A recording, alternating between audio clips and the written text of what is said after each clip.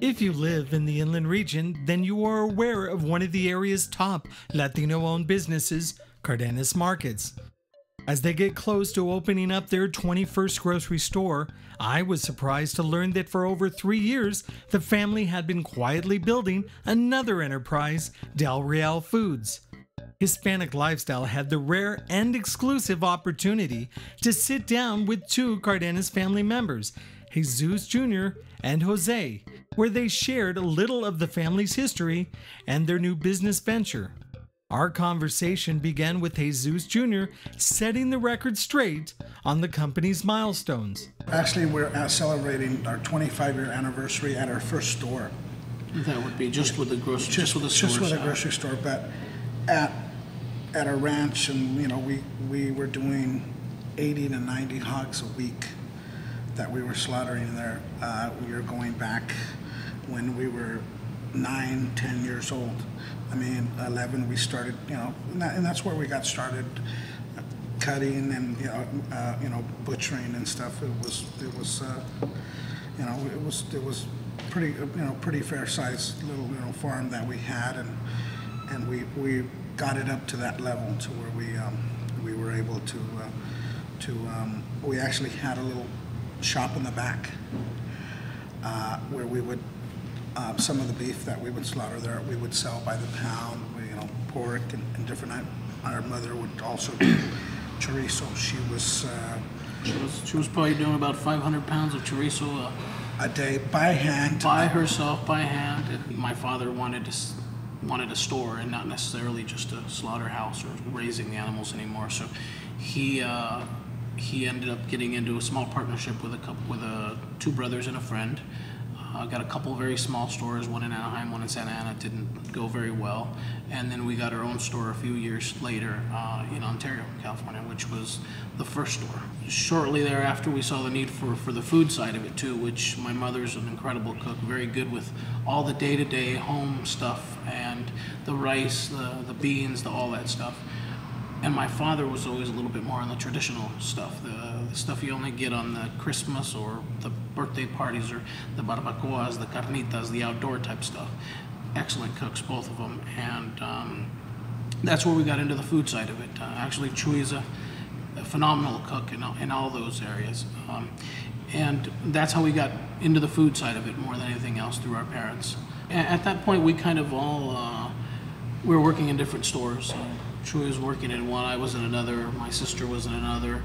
My younger brother was working also at another. And it was probably about 10, 12 years ago, I think, we just decided to put all that together.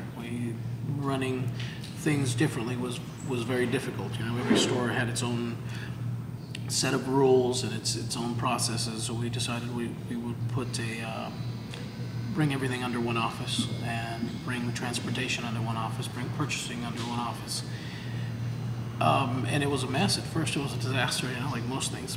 The Cardenas family has expanded its operations to include a line of food products. I asked about the challenge of starting this new business venture. It actually came from Cardenas Markets.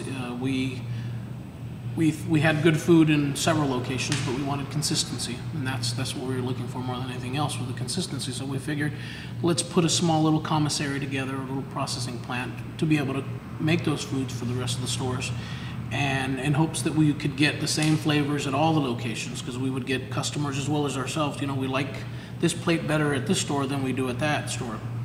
So that's pretty much what started the plant. We figured we'll do that, and we did. We started to make food for the stores, which it was, of course, a whole new thing about learning how to make foods without having them lose their flavors and things like that, and being able to send them to the stores.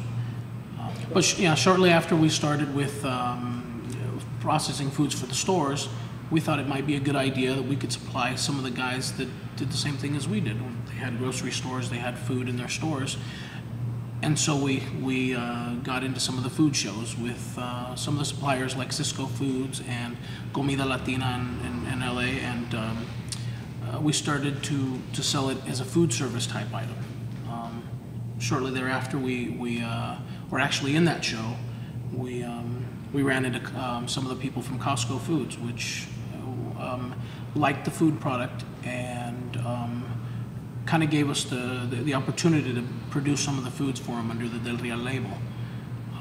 We had already had some for our stores, smaller packages that were the regular retail size that we sell here, and the value size is the size that we started to produce for Costco. And actually did very well. We did very well. The food was accepted very well by all the consumers at Costco. From the beginning, I mean, it was very tough for us to put a team together at the beginning to really be able to be able to come up with, your dollars were very minimal, and you had to kind of prove yourself to a point too. So it was very tough for us. I mean, we were running with just a few people to really try to figure out a lot of the processes and before you could really take that next step.